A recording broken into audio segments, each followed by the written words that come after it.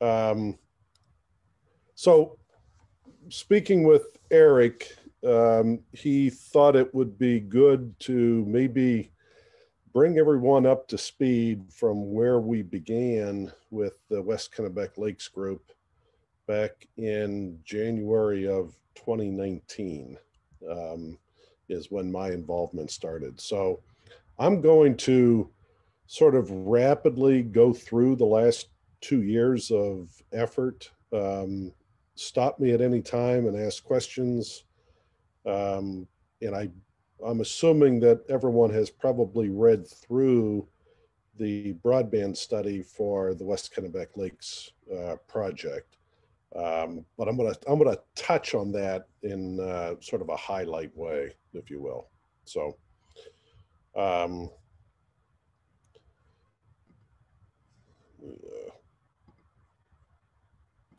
so first of all, who is Casco Bay Advisors? And I wanted to just spend a couple of minutes.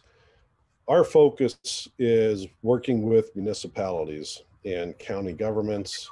We do some work for service providers in network planning, engineering, and analysis, but probably 60% of our business is working for municipalities. And we do all facets of these type of projects, from the initial feasibility study, which is what I would call that report that we produced for the West Kennebec Lakes Group, market analysis, planning, design, and engineering,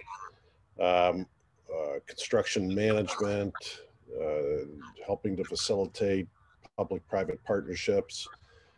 We sort of do everything soup to nuts, but we don't build networks and we don't operate networks, which is an important distinction. So we're technology agnostic. We don't recommend a technology. We're not trying to sell anything. Our role, if we're selling anything, we're selling our ability to assist communities who are dealing with these challenges, to make sure that they have the industry experience and knowledge on their side of the table. So think of us as an advocate or an advisor to municipalities. My background, I got into the telecom business in 1984, the year they broke up the Bell system. And I've worked in the long distance industry initially, through all facets, primarily on the competitive side of the business, but also spent 3 years working for Fairpoint, the predecessor to Consolidated Communications. Half of my career has been in engineering and operations, and the other half has been in sales leadership and general management. And for the last 8 or so years now, going on 9, I've been consulting to state government, counties, and municipalities. So before I move on, any questions about Casco Bay, what our role is, and what my background is? All right. So the West Kennebec Lakes Community Broadband Association, we started that project, or began talking with the town of Fayette initially, back in January of 2019. The study that they engaged us to produce was partially funded, but not fully funded when we kicked it off. So as you read through that report, it's broken into a phase 1 and a phase 2. That was really around the available funding to perform the study. So we sort of split it up. That study included a field audit. At a high level, what we were trying to understand was, where is the existing infrastructure in each of those 6 towns. When I talk about existing infrastructure, I'm talking about the cable TV infrastructure. Charter Spectrum doesn't provide maps of their infrastructure. So we go out, we drive every road and long driveway, trying to identify the homes that are served by that infrastructure. So it's sort of a quick run through of the community. You know, it takes about 2 days to drive out a community and make notes. And then we brought that back in-house, input all of that into our GIS mapping. And again, this is at a high level. This is desktop exercise at this point. And we're not necessarily looking for the actual pole lines. We're really just driving roads and driveways, looking to see who's served and who's not. And then we present that in the mapping information that you've seen, that illustrates the road segments that are served and those that are unserved. And then with that data, we then know, we also plot all of the potential subscriber locations. And the way that we do that is we import the 911 data from the state of Maine that gives us a geographic point and an address. But what we also find is that in many communities, that data is not accurate. Either it's not spatially accurate, or they don't have a 911 address for every potential subscriber location. So we overlay the 911 data over the imagery, and we search for locations that are likely potential subscribers that don't have an address associated with them.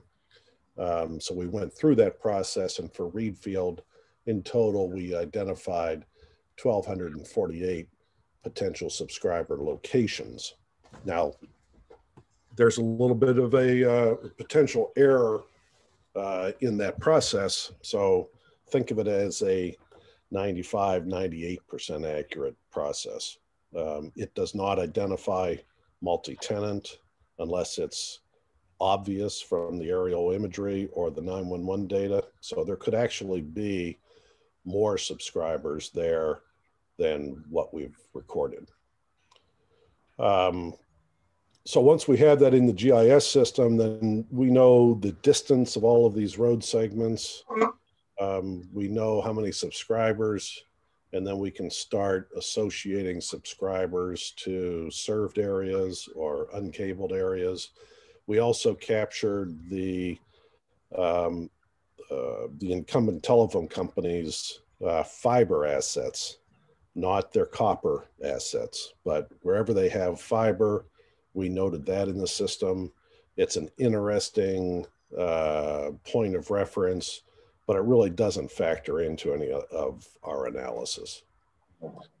So we completed that report, and then we reached out to all of the potential service providers that provide service in the state of Maine.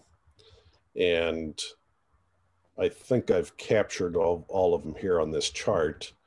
The first thing we do is talk to the cable company and the phone company. Whenever you're trying to fill gaps in coverage, or you want to upgrade the capability, the lowest cost solution is always going to be either the incumbent phone company or the incumbent cable company. They already have infrastructure there that can be leveraged. They're already on most or all of the poles. So that's the first place we go. In this case, Charter and CCI were non-responsive and weren't really interested in talking. GWI Pioneer Broadband, Axiom, LCI, they all had an interest, but it wasn't clear to them what the goals and vision were for this 6-town group. So their message back was solidify on your goals and visions. If it's going to be the same for the 6 towns, great. If it's going to be different, identify that. But they really needed to know what it is that the towns were trying to solve for. We did speak with Red Zone Wireless.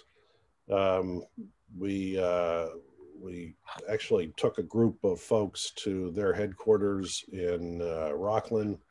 And the reality from their perspective is there's not nearly enough towers in this region to effectively provide ubiquitous coverage with a wireless service, at least at this point.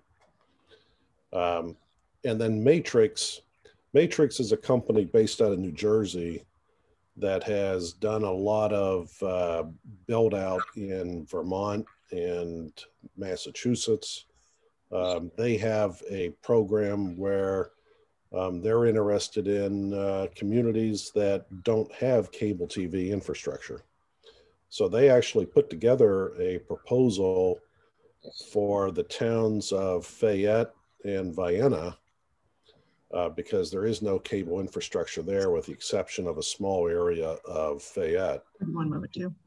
And we had them go back and modify their proposal to include some adjacent areas to those two communities in Mount Vernon, a little bit in Readfield, Wayne, and Leeds. And their proposal, the service pricing is a little bit high, but they fund 70% of the project, and they expect the towns to pay for all of the utility pole make ready, and then the ongoing pole license fees on an annual basis, and any space and power for a central office. So that proposal is still live. It's on the table. They were supposed to come back and provide a proposal for all 6 towns, whether they were served by cable or not, and we've not seen that. So that was sort of the work with the West Kennebec Lakes group. And the way that we left it, and I know the towns are still meeting, trying to figure out what their strategies are. And then in the meantime, Readfield individually approached me to talk about a potential municipal owned fiber network. So at that point, I recommended that before you go down that path, let's put together a financial pro forma, make sure that you understand how this would perform financially or sustainably, and look at it through the lens of different levels of take rate or market share. Look at it in different ways in terms of service pricing, and then as well as your debt financing and so forth. So that is sort of where we are right now. I'll just point out on this chart, I pulled this table out of the West Kennebec Lakes report. And we identified that all but 83 potential subscribers in Readfield had access to the cable TV infrastructure. And that's about 4.8 miles the way that we measured it. And what we've seen with Charter Spectrum in other municipalities, they typically cost their construction around $45,000 per mile. Now, that's not what you pay. They will share in that cost, and it varies depending upon the density of those build outs. So I saw one the other day where the density was 8 homes a mile, and they were asking the community to cover $37,000 per mile. In others, I've seen it go as low as 40% of that amount. So it just really varies depending on the specific situation in that town. So I just used the $45,000 there. The rest of that chart are just estimates based on if you have 66.8 miles, assuming there's 33 poles a mile, there's 2,200 poles. That's not a scientific estimate. That's just using what we've seen as averages in other projects. Your situation won't be 33, it'll be something less or something more, probably something less. The same with the make-ready cost per pole. We use a lot of historical averages. The backbone construction, all of this information is based on other projects. And then we added in a 10% project management, a 10% contingency. So you're really looking at somewhere between, at the time we put this together, between 4 million and 4.8 million for a network. So the intent of that was just to really illustrate how big is the pie? What's the total potential here? Recognizing that that's not an engineered solution, that's a desktop solution at this point. So any questions on this? The project management fee and contingency, which rolls up, adds to the 4 million to 4.8. I think in the pro forma does not factor in 4.8, right? Yeah, just keep in mind, this was the estimate that we put together as part of the West Kennebec Lake study. Right. Okay. Real high level.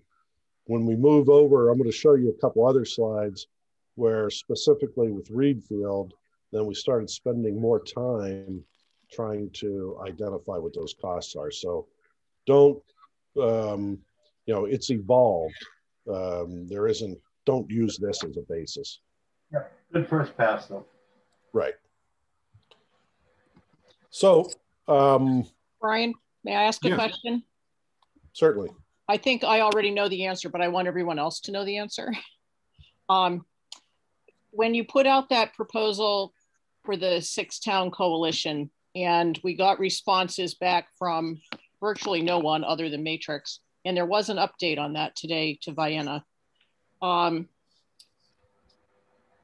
Was there any interest by anybody in working with Readfield specifically? The problem with Readfield is you have significant cable TV infrastructure coverage already, which means that the cable company is going to be a significant competitor to whoever would come in. So it has less interest on the part of other providers. That is evolving. There's more and more providers are learning that they can effectively compete against the cable company. But when we went through this process, that was largely the viewpoint, is that Fayette and Vienna looked really good because you could go in there and probably get 80% market share. But when you're competing against the cable company, you're probably, if you're doing a good job, you should be able to achieve 40% or higher, but you're not going to go in and get 80% of the market share. Recognize that the cable companies are the 10,000-pound gorillas. This is an unregulated industry. They have the pricing power. They can be formidable competitors. And at the end of the day, your subscribers vote with their wallet. How much is coming out of it on a monthly basis?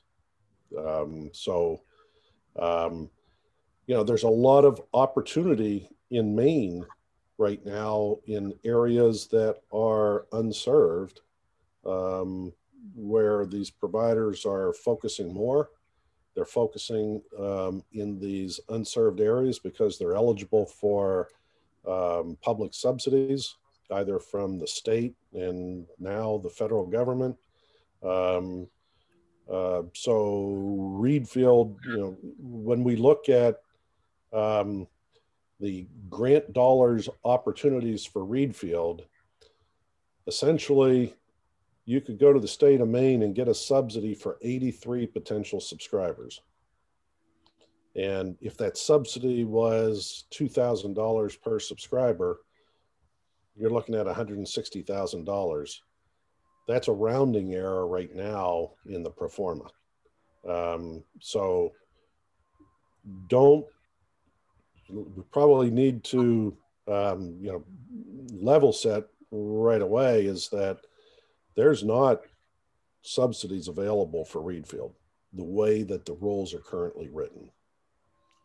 And then there was a meeting that was held with, I think, one representative or maybe two from each town with Matrix, where Matrix took questions and did a small presentation of that proposal that they came back with for Fayette and Vienna. And at that time, I believe we had asked you to ask, and you did. And they were, I believe this was the answer, that Matrix would be very willing to come and put a network in Readfield to build it and then operate it for us, but it would not be funded at all by them. That's correct. Now, interestingly, they just bid on a RFP for some towns that are 95% covered with cable. Really? Yes. Now, but those towns have an average of 50 subscribers per mile. At best, you have 20 subscribers per mile. So that's a whole different economic business case for Matrix. But again, like I said, this business is evolving almost on a monthly basis anymore. You know, all of the service providers, their strategies are changing.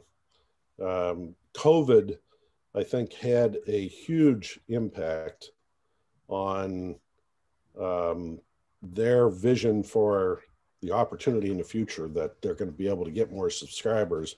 And then, of course, all of the public funding that is coming about partially as a result of COVID. So this has been a game changer in that regard. So my last question then, because I don't want to hog everything here. You said that Readfield has 4 point something miles that are not served by cable. Now, do you mean that there's cable running down roads partially, or do we have complete roads that are not served, or is this that the cable is on the road, but it's not running to those homes? So if you look at this map, the light green areas don't have cable, or at least didn't when we did the analysis. So this was back in 2019. And I can just turn off that. That might stand out a little bit better for you. There's not a lot of areas that don't have cable. Okay, so this is cable running down the road. It doesn't mean that every home is No, it subscribing. stops. There's no cable on these road segments. Okay, but on the other roads, it doesn't mean that every person is subscribing just because the cable's running down the road. That's correct. That's correct. And it doesn't mean that people have adequate service, meaning that they can do the things that they desire to do.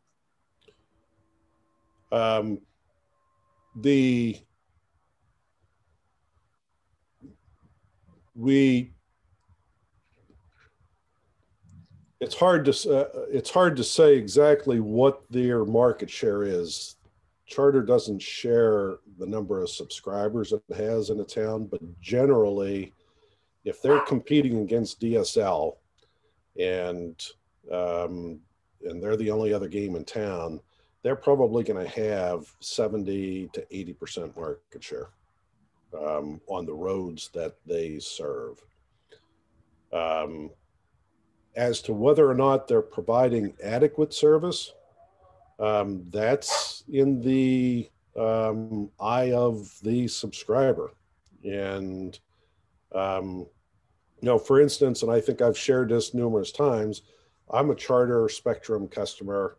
I take their standard service and it is sufficient for my needs. And I'm running my business out of a home office.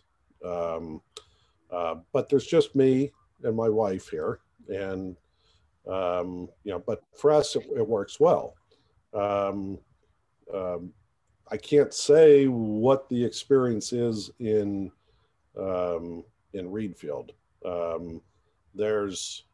We hear all the time that they're not providing the speeds that they've advertised, that it's not as reliable as people would like. And the subscribers don't want to deal with the cable company because they provide the worst customer service, blah, blah, blah. That's really, it's the, pardon me, I got to go let this dog out. Hold on. Patrick, I think I have a question for you. I think at our last meeting, you had said something about cable companies certainly have the ability to provide the same service all the way down a road. So yes.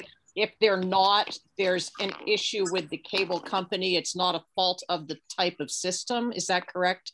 Yeah, if it's engineered properly, and again, I can't say whether or not this is engineered properly. I read through the franchise agreement. I don't see where they're required to provide network maps, but there is a quality of service section that where the town or subscriber can request an engineering study, and there's some SLAs around that, as well as some deliverables. But at the end of the day, if it's engineered properly, whether you're end of line or front of line, the quality of service shouldn't be any different. I will say, just to add to some of Brian's points, that some of the ability to do the things that people want to do, you're going to have to try and dissect those customers that are on DSL versus cable, because chances are if they're on DSL, they're going to be limited, particularly on the upstream, but I mean, even on the downstream nowadays. But with what Spectrum's providing as packages and the tests I've done in my place in Readfield, I'm doing Zoom calls all day, multitasking, downloading gig files. It seems to be pretty reliable, but that doesn't mean that's the case everywhere in Readfield. And then there's the subscriber factor, right? So quality of service that a customer is experiencing could also have to do with some of their internal wiring and maybe not Spectrum related. And that's what that whole engineering study in the franchise agreement is really designed to address. And is that something the town can demand because it's part of the agreement? Yeah, it's in the agreement. A representative, can be from the town, can be engaged. I'd be happy to do that. I'd love to see their network maps and see how this thing is designed. But end of the day, everything is fixable if it's engineered correctly and maintained correctly to specification. And do they have an obligation under that franchise agreement to make it engineered correctly? It does, as I read it. I'm gonna disagree with that. Only from the perspective that the franchise agreement is for cable TV service. It's not for internet service.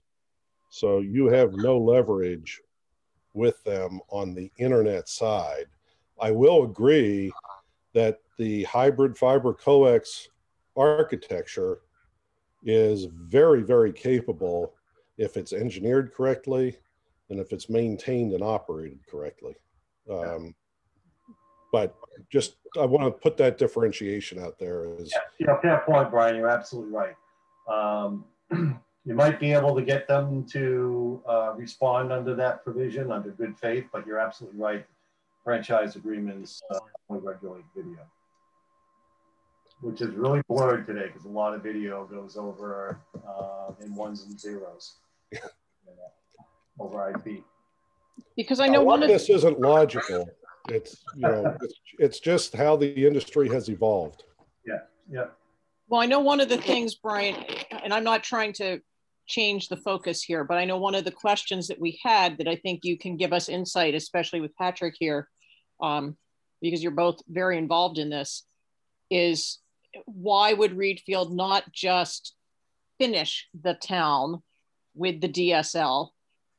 And what would the cost be for that? And what guarantee, which sounds like there's none, would we have that everyone would have service? They might not like their customer service, but they would still, we could solve the equity issue, which is getting it to everyone.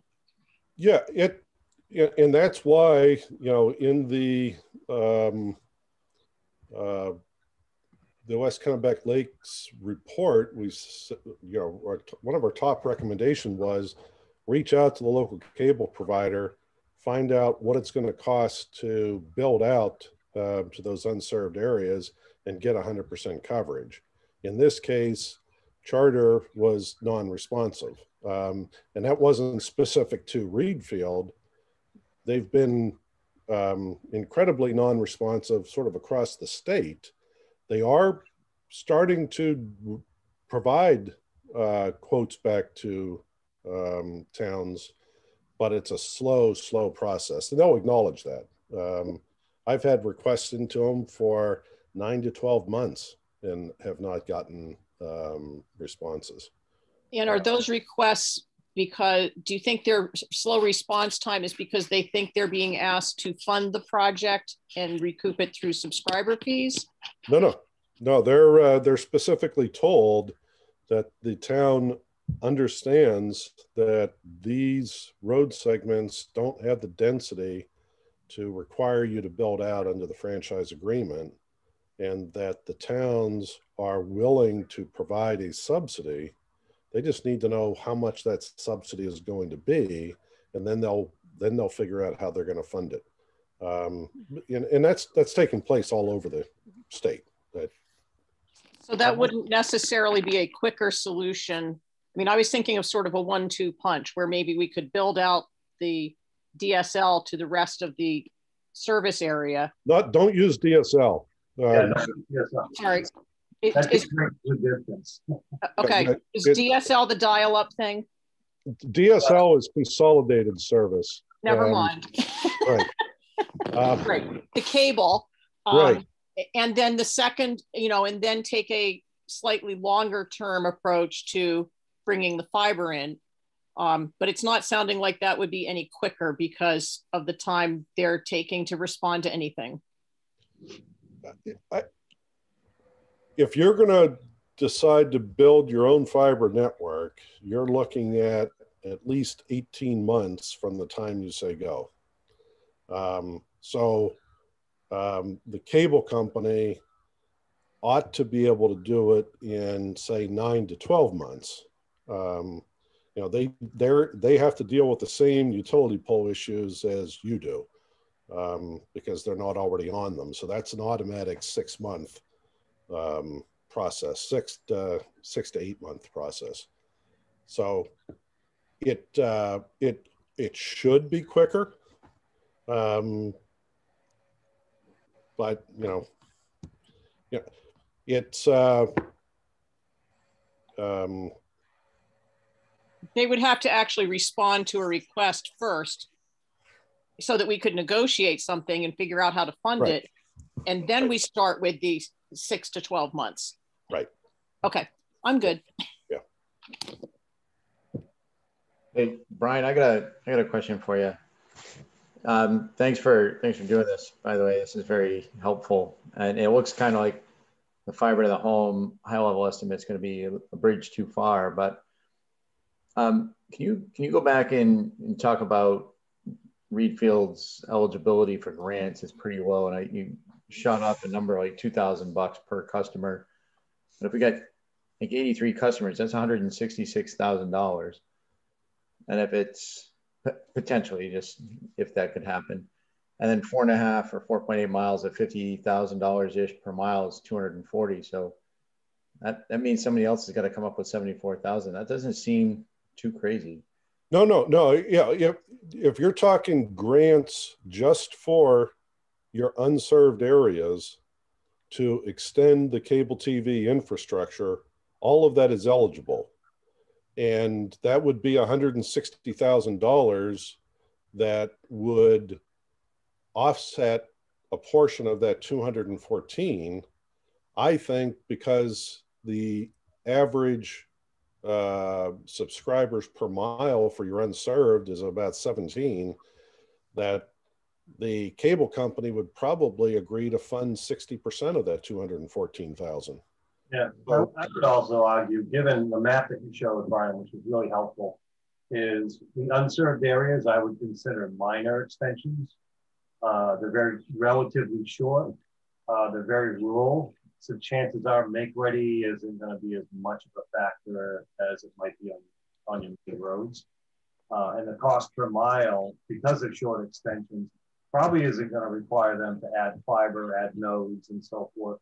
They can just extend off their existing plant, which has a lower cost per mile because they're leveraging their existing infrastructure. So that 214 may actually be a little high at the end of the day, but without doing the actual design, work and bill of material, you wouldn't know. But I think under that 214.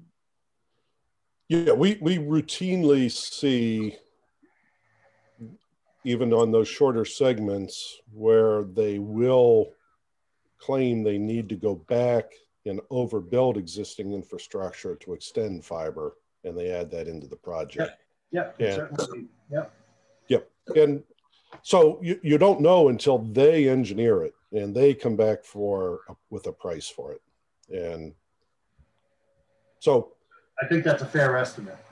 45,000 a mile, I think, is right in the ballpark. And that's just based on what we've seen from them elsewhere. And again, it can vary. They send a crew out, they realize, what, on this run, there is no make ready. And then they'll come in with a lower price. So anyways, I'll move on here. This was sort of a refined costing for a fiber to the home network, putting in more thought. And it's at 3.8 million before you add in any contingency.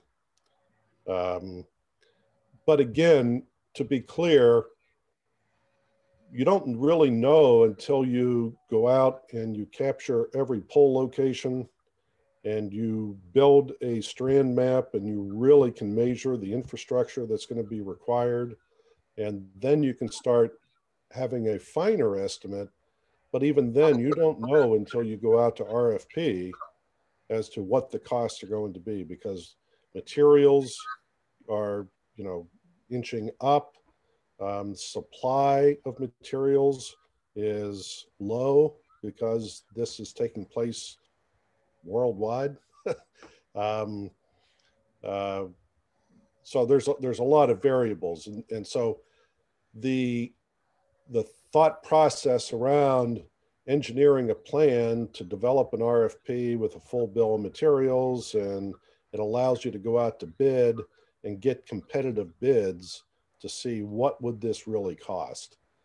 And then, but even then, you don't know until you get the make ready estimate back from the pole owners. Yeah. And in order to do that, you have to go through a process of submitting, negotiating agreements, submitting applications, doing a joint ride out with the pole owners. There's a lot of labor that goes into that. And this estimate is not just for their costs that they're going to charge you to do that, but to have somebody managing that make-ready process for you. And then you would, you go through the make-ready quoting process, you go through the engineering and RFP process, you can get to a number then that is a firm number. And right now we're saying that's going to be, 3.8 million. Some of this work can be done concurrently. So while you're doing the engineering, you can be pursuing the PUC certification, the pole attachment agreements. You get your field data collected. You can start submitting applications. There's some things you can do in parallel there.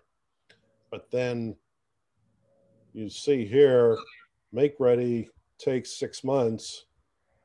You might be able to do some construction of 60 days ahead of time, but it's a serial process after that. So that's why it takes from start to finish 18 months, plus or minus. And there is no SLA from the pole owners as to a completion requirement. There is SLAs within the pole attachment agreements, and the PUC governs that with it's called Chapter 880. So that's to complete the actual make-ready work itself? Yeah, but there's all kinds of loopholes that allow that to get extended. And it's a laborious process. If you make an error on the application, it's rejected, you start over. It's not a pretty process. So. Excuse me, could someone tell us what SLA means, please? I'm sorry, service level agreement. So in other words, if you have to pay them in advance for the pole attachment utility work that they're going to perform typically, they've got to be prepaid. And then they're not going to give you an SLA as to how long it's going to take them to complete that process. To Brian's point, all it takes is one storm or an act of nature or a whole list of other things where they can extend their time to actually complete the work. And to Brian's point, it's a very challenging, laborious process. 6 months would be short, in my experience. And Brian, when you're talking about us doing this, I want to be clear to the public and to all of us. We're not talking about the town of Readfield is going to do this or oversee this. We would hire a company who does all of this. Yeah. And the way that we laid this out is you would hire a owner's project manager. That project manager represents the town of Readfield and essentially manages the whole project, manages that make-ready process, oversees construction, does all of the inspections, works with the network operator to get everything operating. The town itself doesn't do it. It contracts out to have that work done. Thank you. All right. And actually, this next slide just shows the division of responsibility. This was in another presentation that I had provided. And, you're still in the first line up here.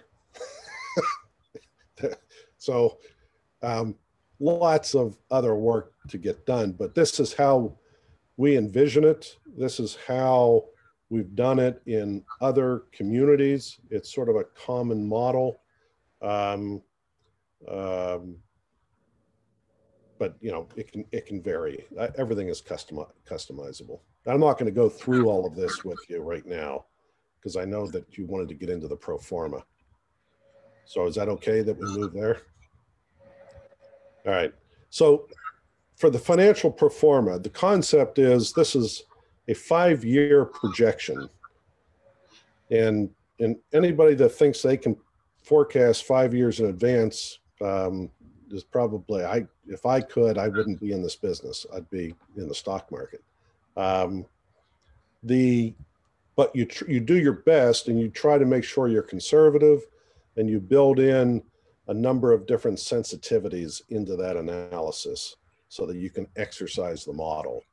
So this is a 5-year forecast with revenue projections, with the sensitivities on the pricing and the market share, looking at all of the operating expenses and how those scale either with subscribers or inflation or not. It's trying to capture all of the expenses, the debt service and so forth, so that you can predict at different market shares and different service pricing, can this be a sustainable business? And the goal here is not to see if it can be profitable necessarily, because the town doesn't have to make a profit, but you do want to make sure it's sustainable so that you aren't using ongoing subsidies to support the operation of the network. Now, that can be a viable model, and for the island of Islesboro, that's what they're doing, is they used taxpayer funding to build the network, and they're also using some taxpayer funding to subsidize the ongoing operation of the network. And that was a conscious decision that they made. And before they kicked it off, they said, we want to make sure that this service is affordable for all citizens of the island, regardless of income. And they defined affordable as $30 a month for a full gigabit service, symmetrical. And that's what they do today. The town actually sends out an invoice once a year for $360. You pay it and you can keep your service. You don't pay it, they disconnect you. And that's the service they offer. The network operator that they hired does provide voice services and other services on top of that, but the town doesn't participate in that. So this pro forma is sort of patterned after that, not necessarily on the pricing, but all of the expenses and the operator expenses and so forth. So that's sort of everyone's gold standard, or wish that they could be, is like what Islesboro has. And they have over 90% of their subscribers using the network. There is no cable competition. There was only DSL. And it's turned out to be a very successful operation, but for their situation. And that's why I always come back to, what are your goals and vision? What do you want to accomplish? And everyone says, well, we want, everyone wants fiber. Okay. Do you want to own that network, or do you want somebody else to own it?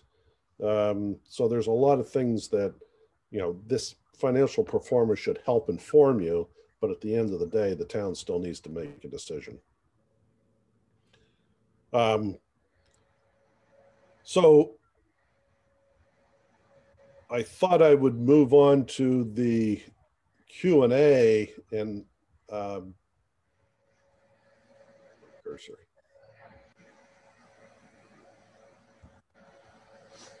And see if anybody, I'm assuming everyone's read through the responses to these questions. Does anybody have any follow-up questions to how I answered these? Or do you want me to just walk through each one? Well, just for the sake of time, maybe if we just hit the ones that we have questions on. That's a suggestion, if that works for everyone else.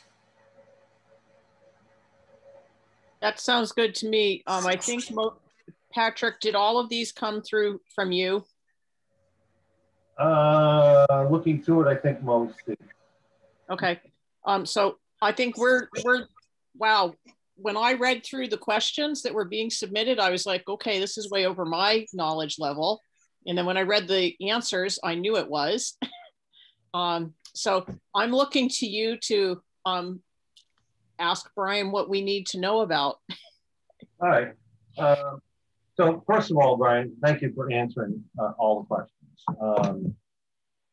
some of the questions, I'll be candid, were a test of your knowledge of the past. So, Really? Yeah.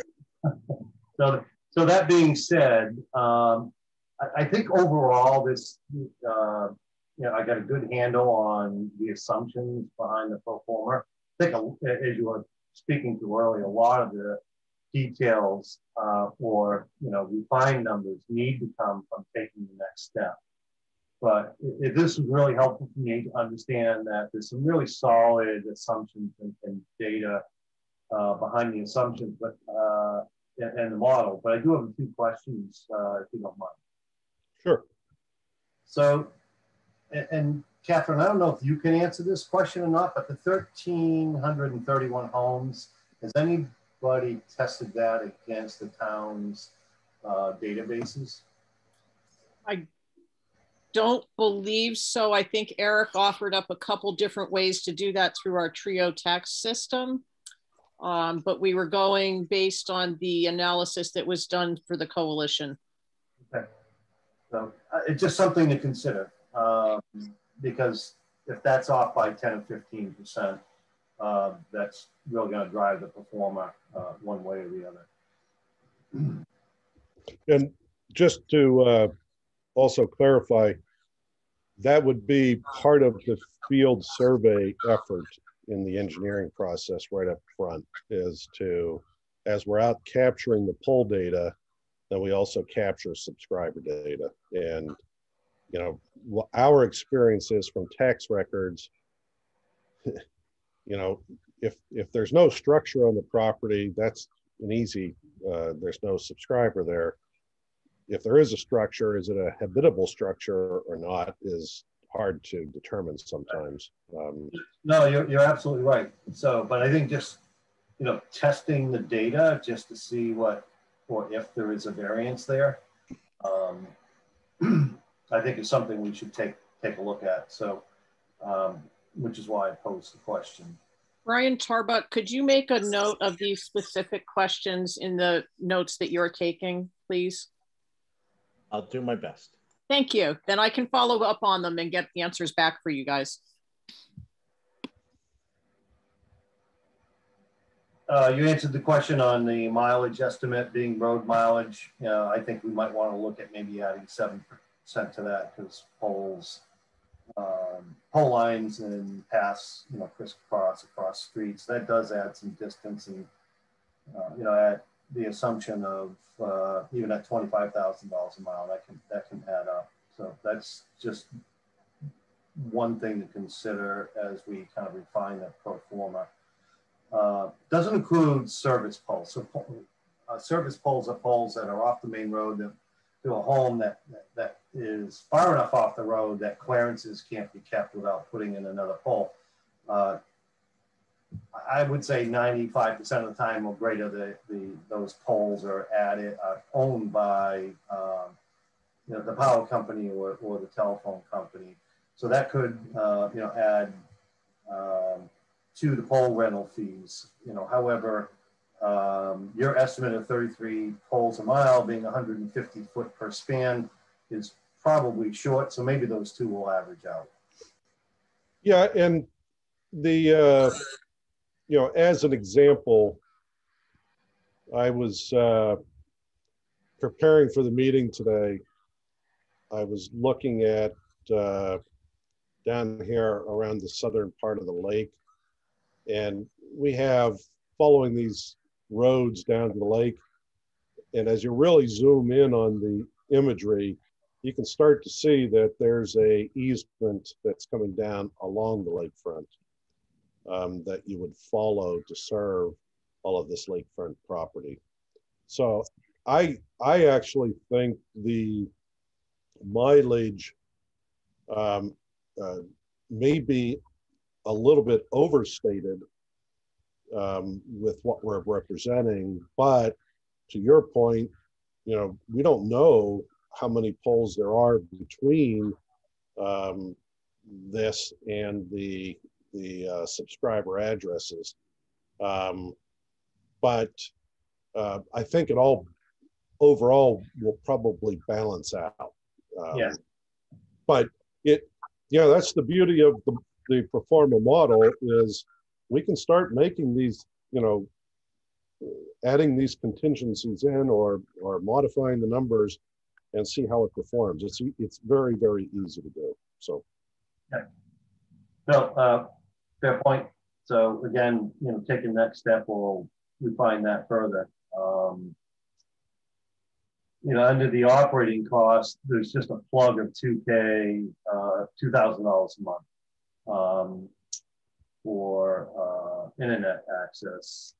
But elsewhere in the performer, it's like 6% of revenue, which I think comes out to about 20, based on the $70 model, comes out to about 22,000 a month. So I think that's probably more accurate than building a gig service.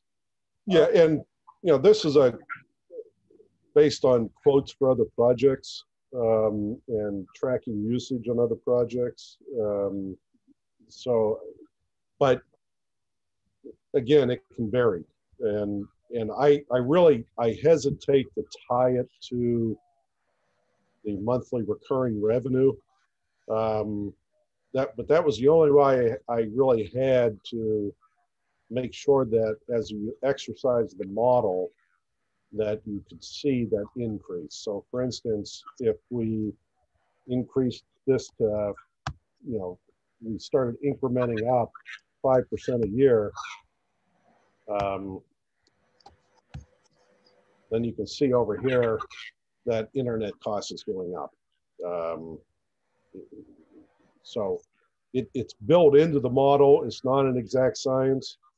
And as you get closer, you would understand better how you're going to be getting back to the internet to begin with, and you could refine the model.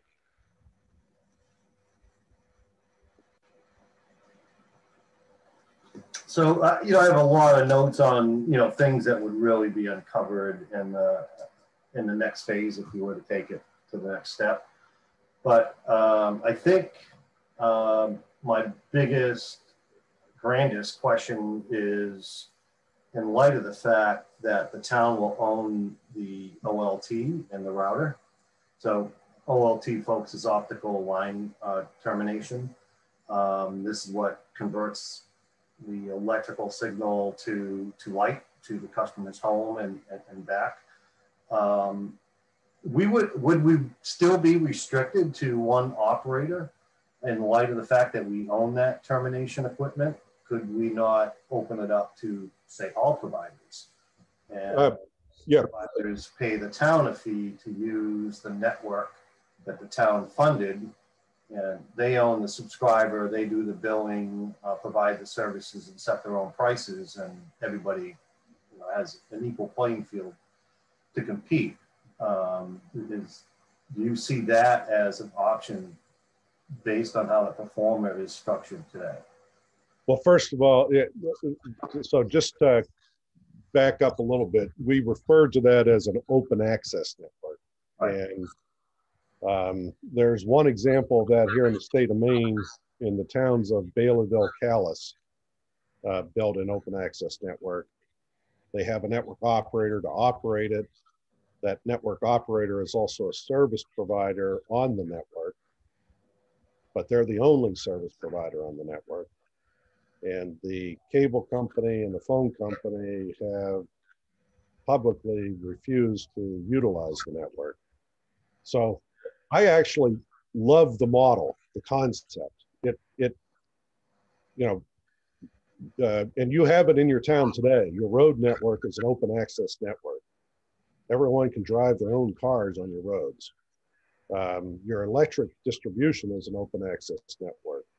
CMP provides the transmission, and you can get your power from any number of different places.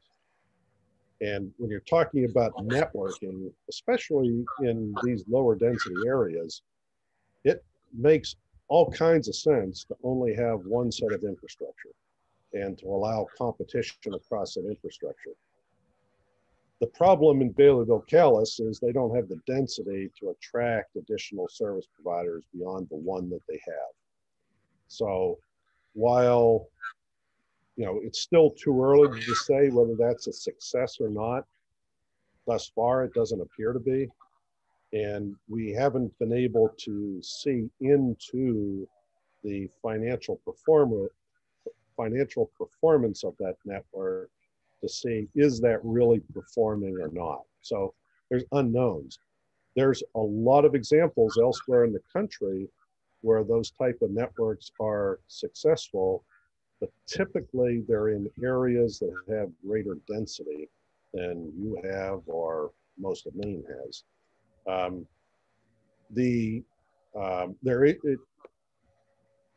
There is another network in Maine that may become a open access network.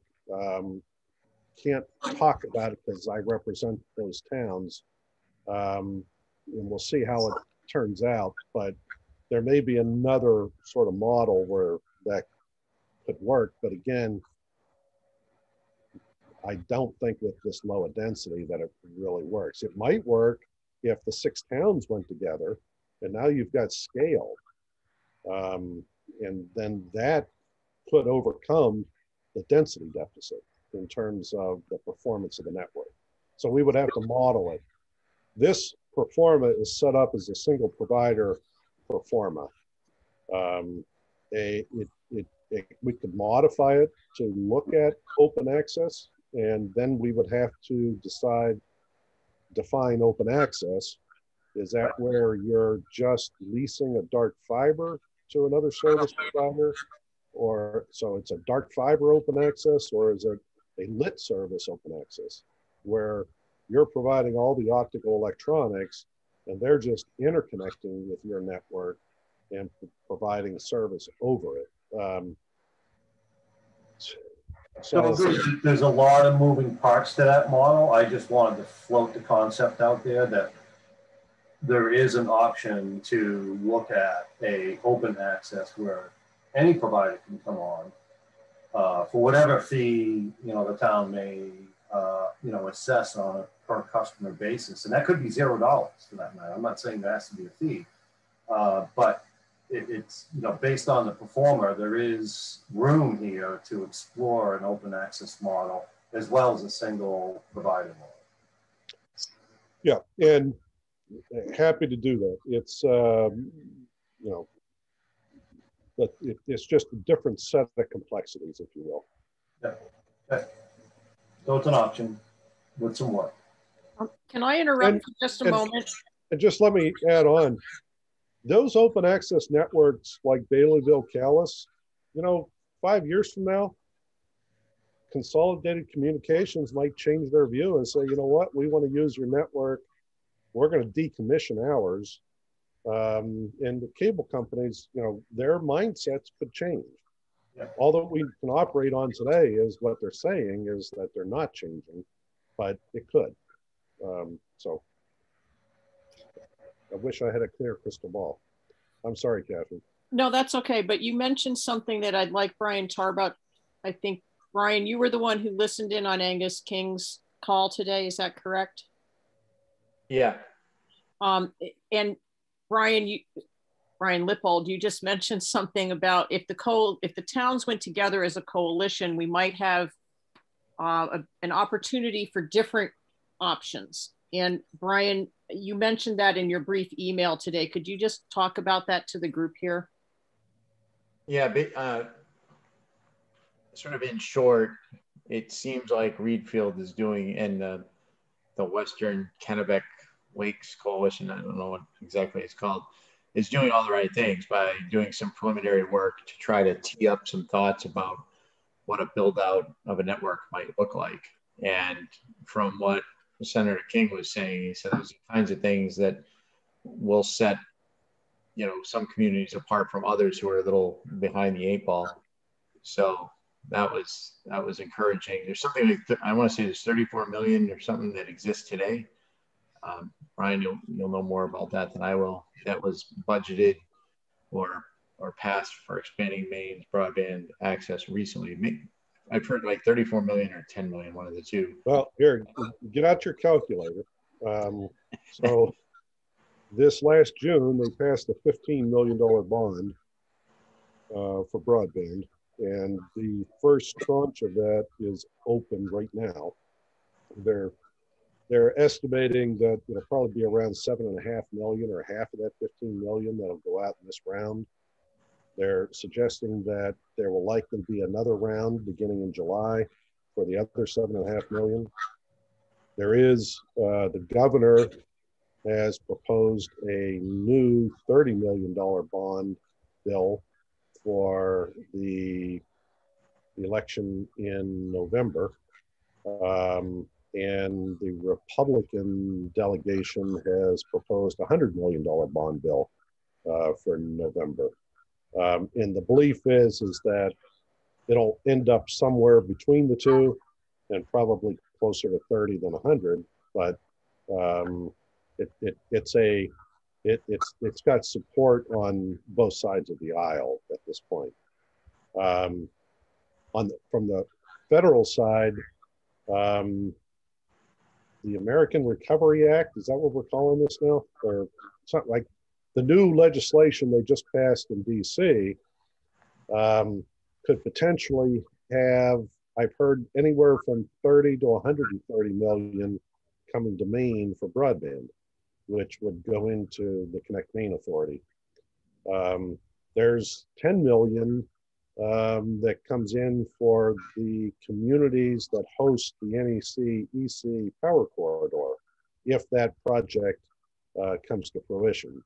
So you got the 15, you got the 10, so now you're at 25, you got, call it 30, you're at 55, and another 30 to 100 from the feds. You're looking at it over $100 million for broadband here pretty quick. It's not clear how they're going to allocate that funding. Today, the state of Maine says we'll only fund those areas with current speeds of less than 25/3, which means that they won't fund anything where there's an existing cable TV infrastructure. But there's also discussion about changing that threshold and funding anything where it 100/100 isn't available, which means that then you're funding everywhere that doesn't have fiber to the home. But then if they do that, are they still going to focus on the more poorly served areas, or will those dollars then go to Southern Maine? So it's all over the board. Yeah, Angus was saying, the numbers he was saying that he expected out of the federal share was not 30, but closer to 110 to 130. He kept saying 130 over and over. He's a politician, so he's going to tell us what we want to hear, right? But still, it seemed encouraging. I mean, it seems like there's going to be so much demand all of a sudden. Does Maine even have the capacity to build this out, I guess? And it would seem like maybe not.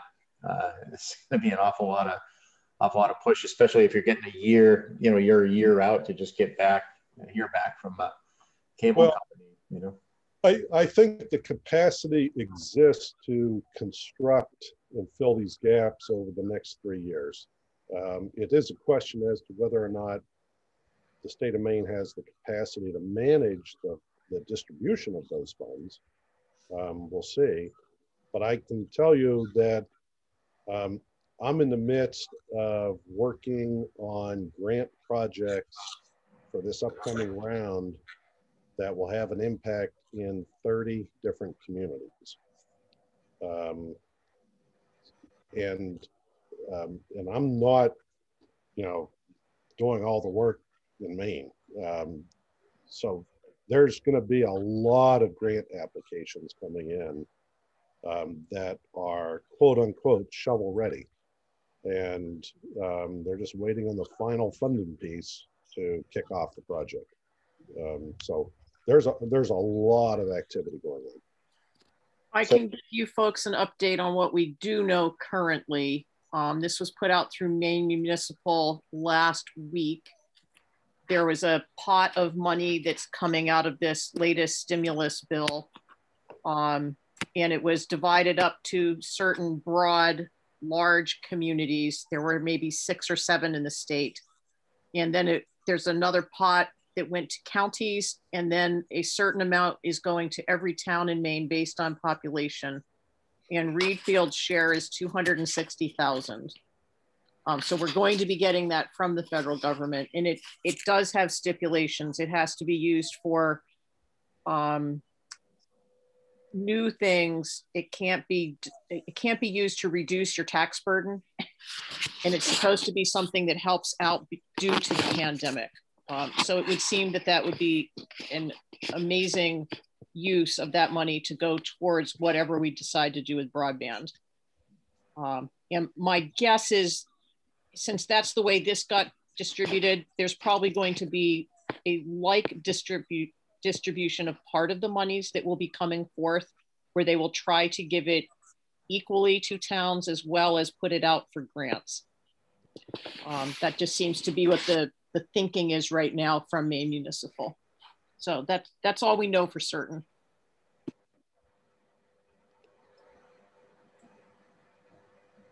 It just doesn't seem like a bad problem to have. But I guess, you know, Brian and Patrick, from you guys doing this all the time, you know, where do you think we should stake our claim here? I mean, the financially prudent one seems to be, let's just get the cable company to build out that last mile bit and be done with it. And then we could pay cash for that. It won't cost the town anything. We're getting federal funds to do it and just get in the line. Unless something really crazy happens with these completely unserved communities that we're part of in that 6 community group, that makes it a no-brainer to build out fiber everywhere. But it just seems unlikely at best. And I think someone said that if cable's in town, it's pretty hard to beat them, as much as we might like to. Well, I mean, I guess let me clarify what I said. Yeah, go ahead. You can achieve at least a 40% market share in competition with cable. And that's been demonstrated time and time again. So you can compete with them. The question is do you want to? But you can compete with them. But, you know, it costs money. My only interest in that is if, as you know, we started off about an hour ago with Patrick talking about the franchise agreement, but then we discovered that's really just pertaining to cable. But if we could at least get the network map from Charter to see what there is for cable internet, and we could actually get that equally to all locations, then it would be worth maybe putting that $250,000 into expansion to finish off the town. But if there's no regulation that requires them to make sure that they're getting service to everyone, then it's kind of like, to me, it seems like we're just throwing money down the drain. So I don't know how we juggle that. And you know, while the franchise agreement and everything is specific to cable TV, they know you're really talking about internet. I was just going to say that. They know that. You just can't really say it through the franchise process. But the other thing, none of that solves is for those homes that have long driveways, and the cable company will only build out 150 feet. So many of your subscribers, potential subscribers that aren't utilizing the cable system today, aren't doing it because it costs too much to extend service down their long driveway. The way that most of the communities that are building out deal with that is, if you sign up for service, they call it a pre-subscription. If you sign up for service before construction starts, you get a free connection. In other words, it costs less to run that down to those long driveways if you're doing that when you're building the overall network. So it's just one big, large effort. You got multiple construction crews out there. You know, the management of it all is much more efficient. Again, there's scale. And then for those subscribers that don't sign up during that pre-subscription or by the time construction is complete, then they're on their own to get that long driveway paid for. So how did those folks with the long driveway get power? They paid for that. Right. So any home that's there are going to be poles to that house, right? Yeah, but you still have to run it down there. And with the cable system, it's a different type of cable that they use for the drop, as opposed to there's different specifications. But so the poles are there, but the wiring for cable may not be. Right. And if it's underground and they did not in with an additional conduit, that can get really expensive. Yeah, and in all of the other projects, if they need an additional conduit, that's always up to the subscriber. So you got to provide a path for the new cable coming in. As you do your water line, your power line, so it's no different. But and subscribers, a homeowner's mind, when they look at cable TV or internet, they tend to push back on that cost unless they really need it. And again, all the work from home and COVID has really driven that pendulum in the opposite direction. It's a way to solve, or it's a way to mitigate, not completely solve, but to mitigate the equity issue. And it's real easy for me to say, hey, you chose to have a driveway that's 2,000 feet long. Interestingly, and I run into this a lot, the reality is well, they didn't choose it. They inherited that house. It was passed down from mom and dad. They don't have the income like to afford to extend it down there. So they're not financially able.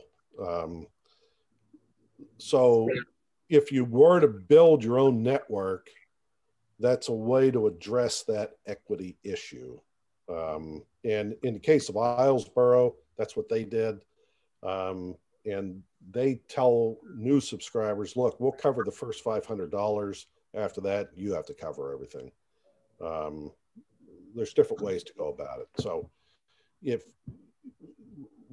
Brian, back to your question, just a suggestion is where we go next. I would like to suggest that as a committee, we regroup and look at different models and the pros and cons and the costs as we know today in the performer, and as a committee decide what is the right step. I think Brian has given us some really good background here. I just think we need to do a side-by-side comparison of the options. Just a suggestion. What do you see as those options? Well, I think leaving rural broadband funding aside, because it doesn't sound like we know enough about it to really put stake in it, but contributing to some of the costs to have spectrum extender plant, pros and cons of a single provider type model versus an open network model. And then I still think we need to look at a little bit of the competitive analysis, just so we know what we're up against. For instance, FYI, Spectrum is planning on doubling their speeds at their current rates. So that steps up the benchmark for what we'd have to compete against. When it's coming to Readfield, I don't know, but that's where they're going. So we've got to take all those things into consideration and say, okay, what is the next best step? Well, maybe there's two, but I think we got to weigh all options. at least walk through them. I know one thing that came up from a couple people who have been in touch with Eric, especially, is that the schools are all getting an increase in their, okay, not all the schools, but many. And was that on this committee last time? I think Brian Tarbuck, you shared that map with us. I still have it up. Yeah, that's correct. So if the schools are getting increased capacity and faster speeds, does that translate to they are putting in more lines or better service to our towns? Most of the schools are connected to the MSLN network with dark fiber, and it was lit at either 100 megabit or 500 megabit. Some of them were lit at a gig. So the main school and library network has gone through and essentially turned the dial to increase the speed over that dark fiber. Which was a good thing.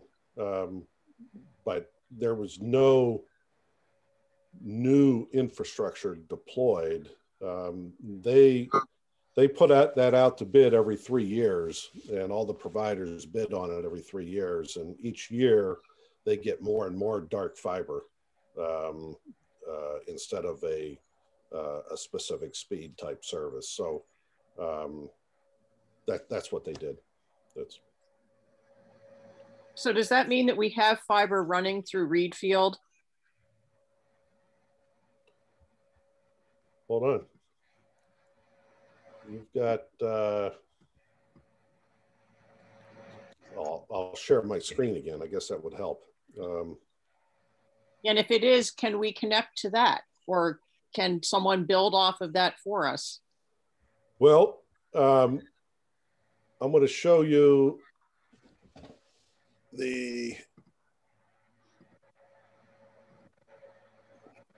apologize for the color there. Can you see the purple? Yes. Yep. That's consolidated communications fiber. So, you know, you can, if you're let me back up. This fiber was put in for 3 primary reasons. One, to go from central office to central office, sort of from town to town, and then to connect to remote terminals for DSL, to connect to cell towers, and to connect to large institutional or business customers. Some of this fiber was deployed back in the 80s, and it doesn't have a lot of fibers in the cable, or the fiber, the characteristics of it aren't capable of handling some higher speeds, but a lot of it's usable. The Consolidated doesn't sell anybody dark fiber. They don't like doing that. But they would use that fiber to enable fiber to the home nodes, where they would, drop a node every half a mile or something, or further, depending on the density, and they would build off of that to serve fiber to the home. Consolidated recently got a cash infusion from a private equity firm of $450 million that they're using to build out fiber to the home. And I believe in Maine, they're going to build out to over 400,000 homes with fiber. But most of that is going to be in southern Maine, where there's density. And they're going to be competing with the cable company. So I don't think that's going to come to Readfield anytime soon. But so that infrastructure could be used in that manner. Would that help Fayette, Brian? I mean, does that infrastructure go through Fayette? Because that would be a no-brainer, kind of. Yeah, Fayette has less density than you do. So, same situation. Potentially, don't know. It's just interesting because you know, you could say, well, if a town bought out Consolidated's fiber, so then all they had to do is just kind of ride the town's lightning. They didn't have to deal with it anymore. There could be some really weird hybridized markets going on here in the near future. It's pretty interesting. We, when we did the Islesboro project, we negotiated to buy the Fairpoint infrastructure on the island. And we had a term sheet, and it was very, it was modestly priced. It was essentially half of what the make-ready costs would be on the island. And at the last minute, the town backed out of the deal. And we were going to use it just to overlash new fiber instead of going through the make-ready process. So they're willing to sell assets. But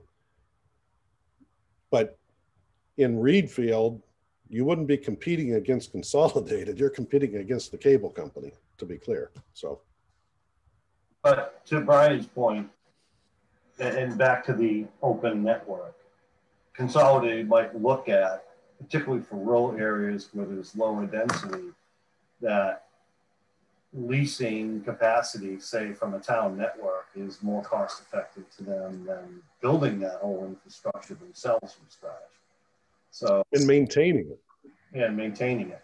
So, you know, to your point, Brian, the dynamics are constantly changing here, and probably have changed more in the last 12 months than I've seen in the last 20 years. But that's why I think we ought to just at least whiteboard all the models, so that when, I don't know where it goes next from this committee, but whomever we present it to, or whatever, you know, options we bring forward to educate those making the decision, that could just, you know, be as simple as the actual residents. We want to make sure that we lay out all options in front of them so they fully understand it. And who would be, is that something that you would want this committee to do? Is that something you have the knowledge to do? Is that something we need to hire Casco Bay to do?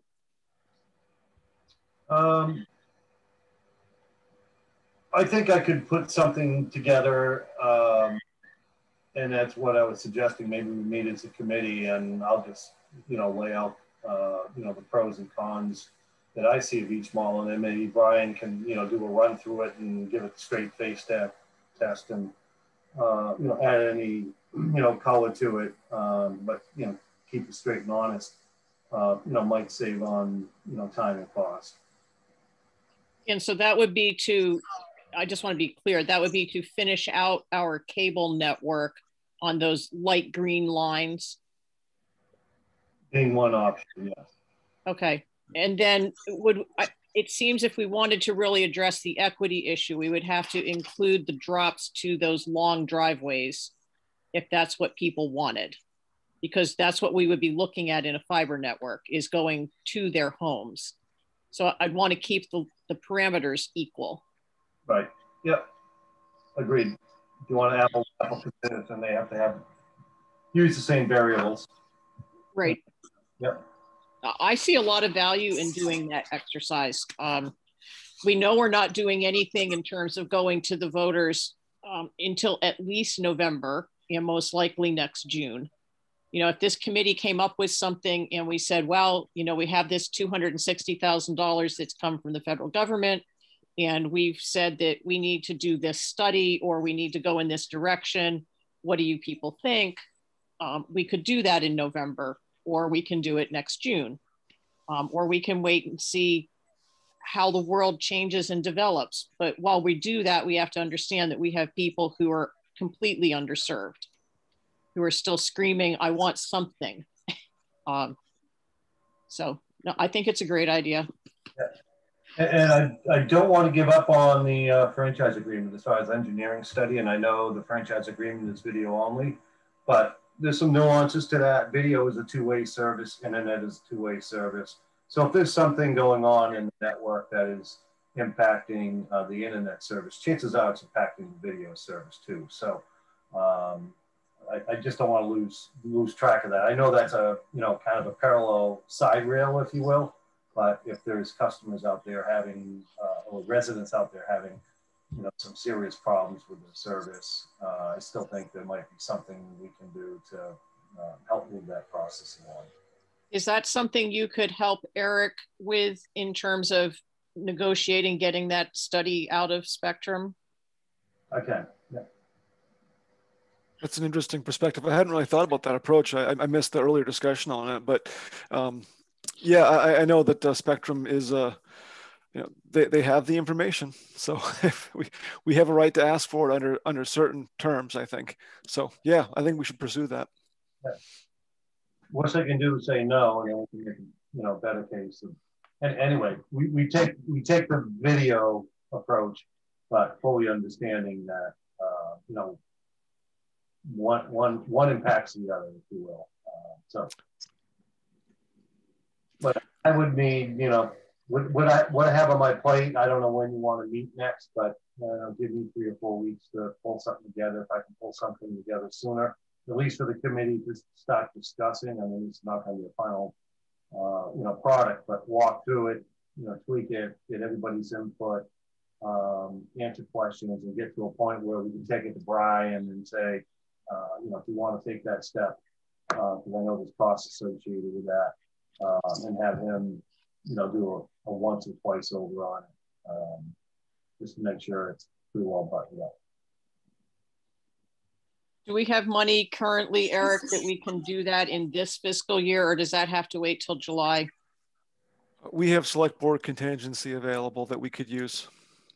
Okay, and I think the select board would be willing to do that so that we could keep rolling. I think it's really good for us to keep going and to have the best analysis possible, given what Brian heard Senator King say today about towns that are already working on things are more likely to be farther along in the game when the funding comes available. And the more analysis we have and can give to the residents of the town, well, not just the residents, but the property owners, I think it makes a case for us getting closer to the head of the line instead of being farther back in the pack and waiting longer for whatever direction we take. Yeah. It's sounding like somebody wants us to have a meeting in maybe a month and then a couple weeks or 2 more weeks after that. Yeah, that would be the 14th of April. Eric, how does that look on your calendar? I'm pretty flexible. I mean, budget season's getting close to being done, so I'll have a little bit more room. Let me double check really quick here. Patrick, would that work for you? Yeah, I was just going to say, being birthday and wedding anniversary, I'm going to have to ask you.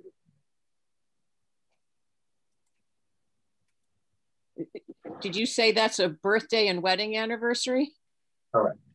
Well, we're not doing it then. Yeah, when I go big. We'll just we could do it the week before or the week after. Yeah, do the week before. I don't think it will take me that long. I just don't want to overpromise. That would be the 7th. That looks good on my calendar. Let me double check the town. The planning board recently moved from Wednesday evenings to Tuesday, so that certainly helps things out a bit.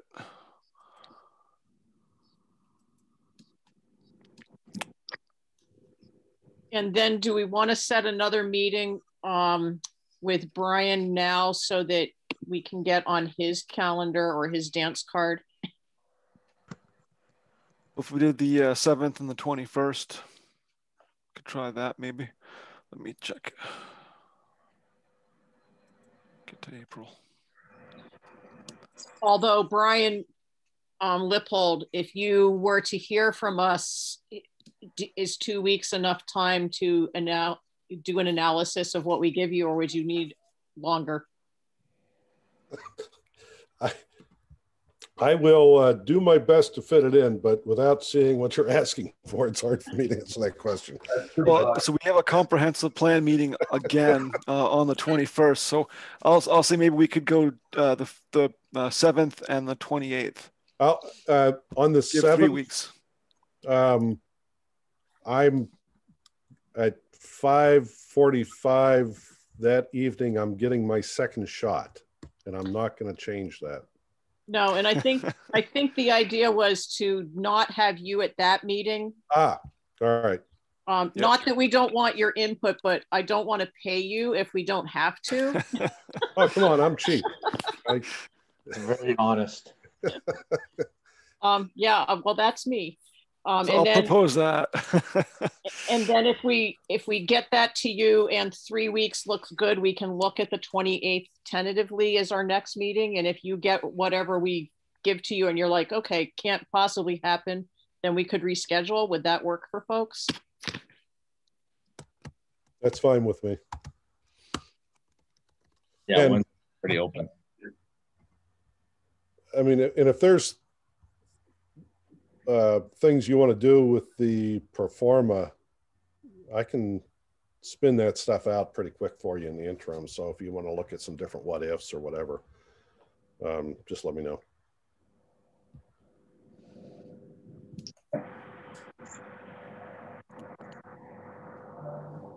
Are we all set with Brian? Any more questions or comments for him at this point? Actually, I have one question. Brian, where do you see Starlink or the Amazon alternative to that with satellite internet? Where do you see that coming in terms of competing with fiber to the home or cable? It remains to be seen. What we know right now is that it's in a beta environment. It's not fully baked. I've got a number of, I've got one municipal client that's working directly with SpaceX to support some people in their community. Some of those people have sent the devices back because they just can't deal with all of the service interruptions, but it's a beta. Mm-hmm. So it's going to improve. The price is high, both for the installation and for the monthly charge. Will those prices come down over time? Don't know. And there's also, as I understand it, other limitations as to the number of potential subscribers they can have within a geographic area. So I think it's going to be a phenomenal solution for really rural areas. It'll be, it could fill in, you look at the town of Readfield and those unserved areas, potentially those could be filled in with Starlink. But as I understand it, it's not a community-wide solution for anyone. So it would more compete with something like a HughesNet or something like that. Well, it'll blow HughesNet out of the water. So it's a competitive service, but it wouldn't, again, as I understand it, and it's still evolving, it wouldn't be a solution for a community-wide. Yep. Thank you.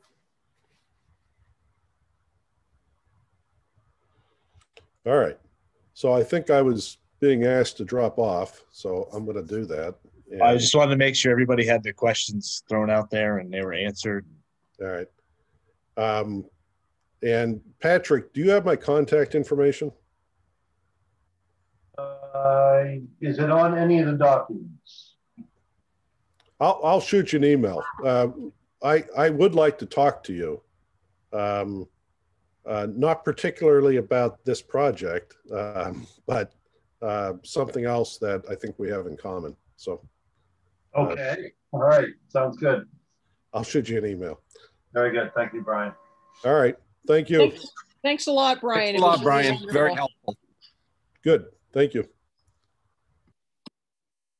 The next item was communication efforts.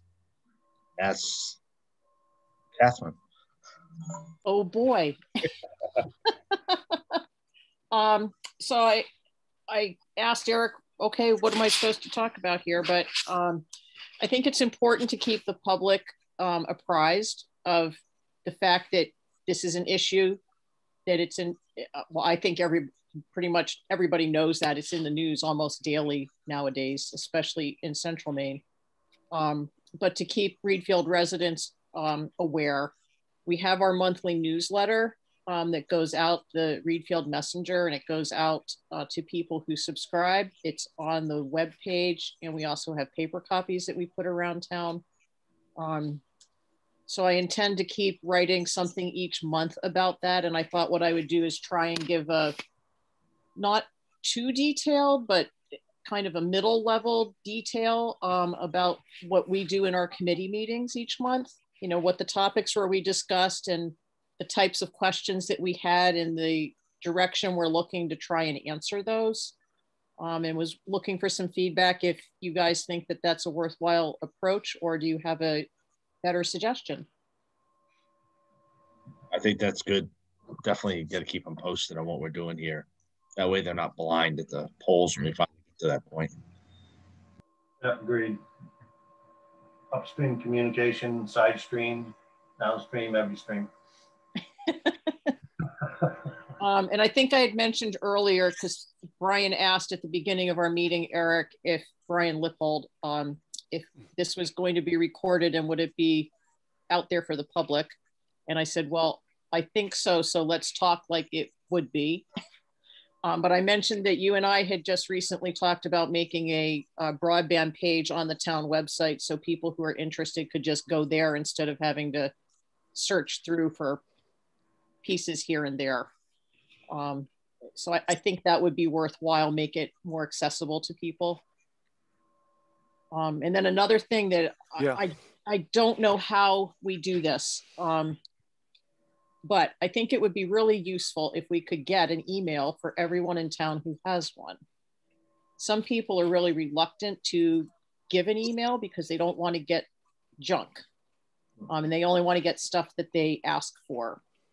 But it's so hard to communicate with everyone in town to say, hey, you know, we're looking at this project. It might be a $300,000 project, or it might be a $4 million project. And we want to keep getting input because there's no point in, you know, even if we feel that the build out of the cable internet is worthwhile, if we get almost no support from the voters because they really want to do the broadband on fiber, or vice versa, it would be helpful to know more before we actually put it to referendum. And so I just don't know how to collect that. If that's something we go kind of door to door, or we ask people in neighborhoods. If we do more direct mailing, Eric, I think we put in, was it a total of 9,000 into next year's budget to help us with our efforts as a committee? Yeah, that's correct. And it was roughly split. I think it was 5,000 for consulting, 4,000 for outreach efforts, to include things like mailings and that. But then again, you know, it's flexible between those two categories. So 9,000 was the number. Plus, the board does have a contingency that you could use for special things like this, which the board's been very good about doing that responsibly. But being a time-sensitive matter and a priority for the community, I think that you have certainly the 9,000 at a minimum and probably more. And just so that we are all aware, and it needs to just go through Eric, of course, but right now the current rate for Casco Bay is $175 an hour. So when we have a 2-hour meeting, there pops off, $350. And of course, if there's prep time or redoing the performa, that's being charged out also. So we're looking at spending a lot of money. So we need to do all of our due diligence and we have to pay for it. And that's not an issue, but I'd like us to be as streamlined as possible. So when we ask him something, he can do the most in the least amount of time. Yeah. Great. I think it's great too. Yeah, I want to make sure we use Patrick, but don't burn him out. So. Right. So question on collecting email. You mentioned website, the town's website. I don't know what the website development resource is, but if we put a link on the town website, is it someone that could develop a interface for people that want to be kept informed to supply them, volunteer their email address so that they would be on a, any kind of email communication regarding broadband. That's one way to collect it. We have that capability now, right, Eric? We do right now. It's the categories for selection are recreation, select board, planning board, and one other. But we could add, I think, pretty easily a choice for, and bids and RFPs. We could add a choice for exclusively broadband and internet type activities. How's the subscription levels for all those other options that are currently out there? You get a lot of people that, click on keep me informed and add their email address? We have a fair response rate. It's been probably a year since I've looked at the actual spreadsheet of because it basically it's cataloged on the website, and I'll look at that and see what we have for a subscription base. But I know it's several hundred anyway. We have a pretty good base. Oh, Eric, there was another question earlier about the number of households. I think, Patrick, the number you gave us was 1331. That's what's in the pro forma. On the town's website, I think it was right around just under 1,000. But again, I don't know if that was dwellings when you factor in multiple dwelling units. But just based on how Brian his methodology to get to that number, which is fairly sound.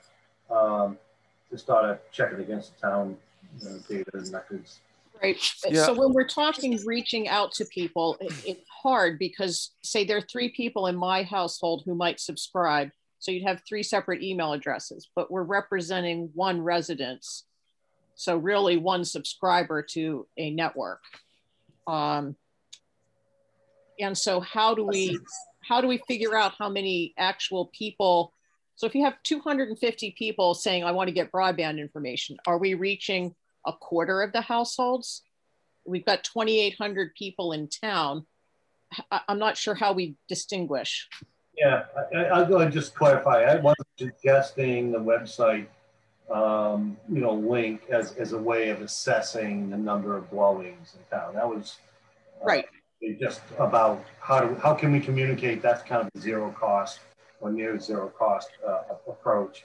But as far as the number of dwellings in town, that 1,331, I think, is in the pro forma. If the town has different records, if that's off by 10%, that significantly changes the operating model. So I just think we ought to check that number.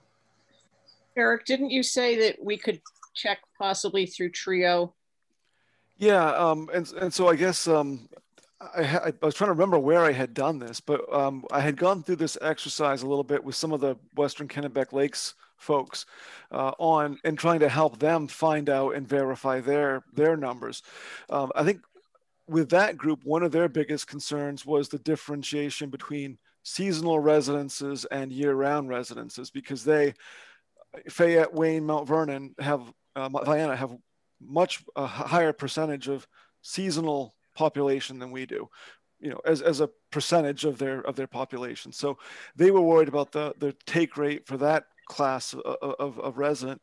But with us, we have less, but still, the one thing that or the 2 things that I did to look at our numbers, because we send mailings out pretty regularly.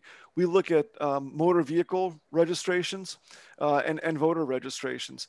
And those 2 things, when you look at them, give you slightly different numbers. But if you take those full lists and then break it out and take out the duplicate households, that's a pretty good way. If those addresses are duplicate, they go away. We get between I think 12 to 1,400. It's right in that range as far as addresses for voting and motor vehicles being the one that I think is most reliable, because there isn't a home in Readfield that's occupied year round that doesn't have a driveway, doesn't have a vehicle in it. So if we can go through and parse that out, which we've done, and that's actually how we get our addresses for some of our mailing lists, we come in right in that range. So I think 1,200 to 1,300 is probably very close for a year-round type number, and then you add a few more, a couple hundred more for seasonal. So yeah, that's a pretty good litmus test. So yeah, sounds like it's in the ballpark. Yeah, it is. I mean, if we decide to proceed with this, I definitely want to make sure that we nail it down and do some, another round of analytics on it. But we have the tools, I think, to come within a couple percentage points of what the real number is. Yeah, but it sounds like for now, at least the level of the performer stage that we're in, that the numbers are significantly different. So. Yeah, they are. But I do worry a little bit about those summer residents and whether they would be interested in subscribing to this. They would be paying taxes on it if it was part of the tax base model that we were looking at.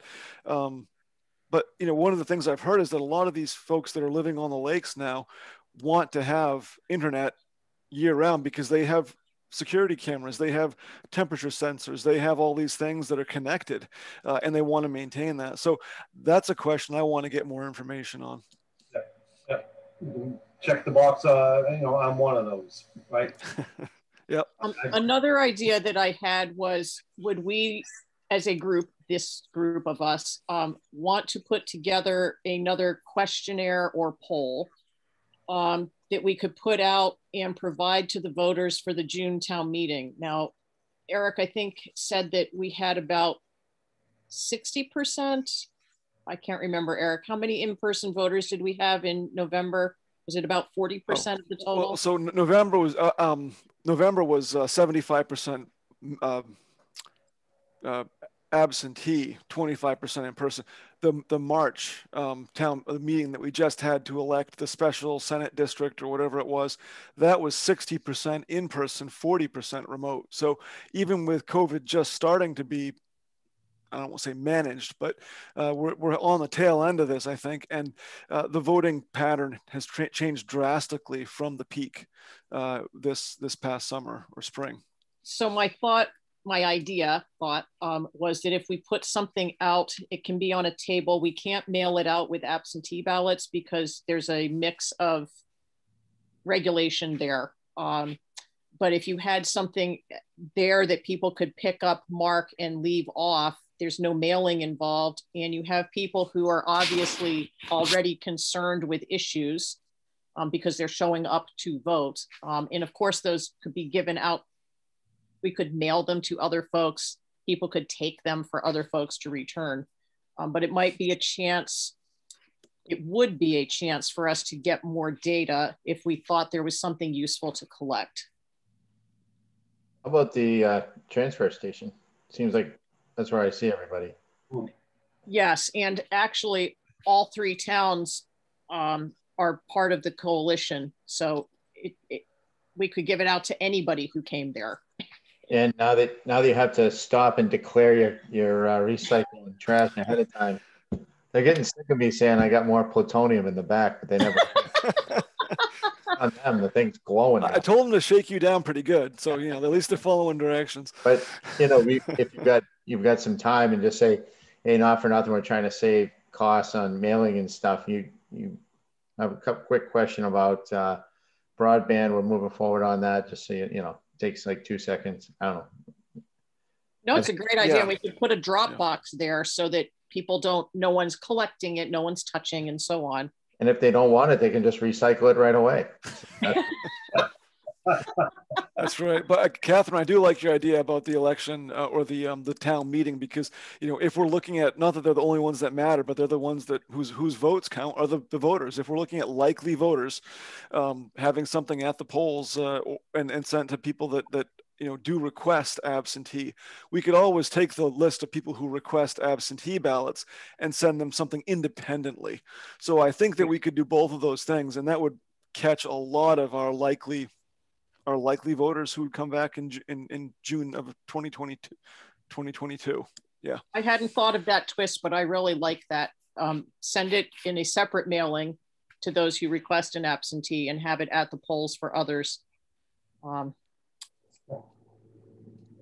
So we need to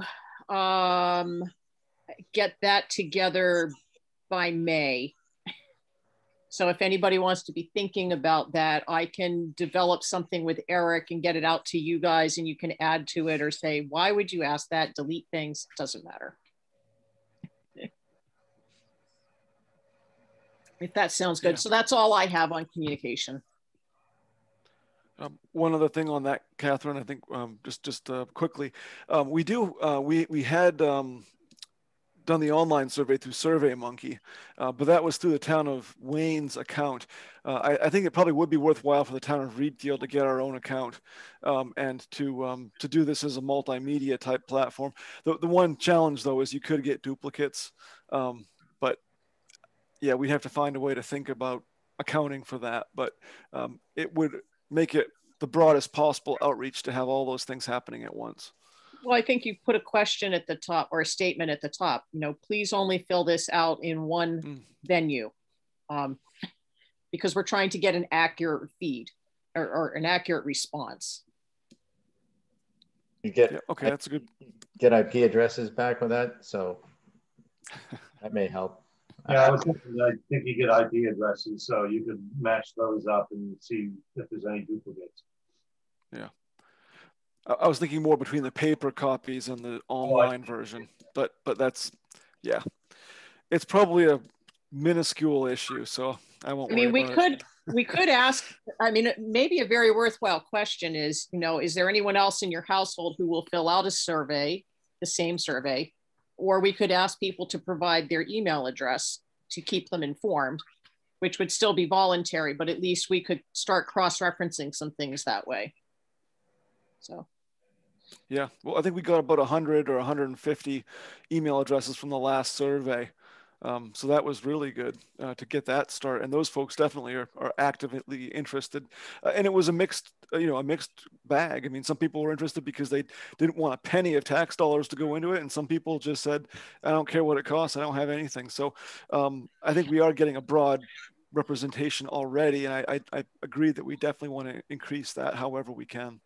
So I'll look at adding that checkbox to the town website for the subscriber lists, and that should help draw in even more. And we can direct people every time we send out a publication, or even the stuff at the transfer station. We can direct people to the website to sign up and to get emails. So I think that's really important, Catherine. Great. Thank you, Dan. No problem. Is there anything else anybody wants to bring up or discuss on this? Or I was told there was going to be green beer, and I haven't seen any yet. Can't see my hands. Yeah, I'm married to a half Irish woman, so I'm in trouble today for being on this. Well, it is about 8:30, so. Yeah. So if everybody's on board, we can adjourn. I don't know if we need to make a motion or if we just adjourn. No, we're good. Okay. Thanks, everyone. I really appreciate all your input. All right, we'll get something to you as soon as I can. Okay, folks? Thanks. All right, thank you. Happy St. Great. All right, Happy St. Patrick's Day. Thank you. You too.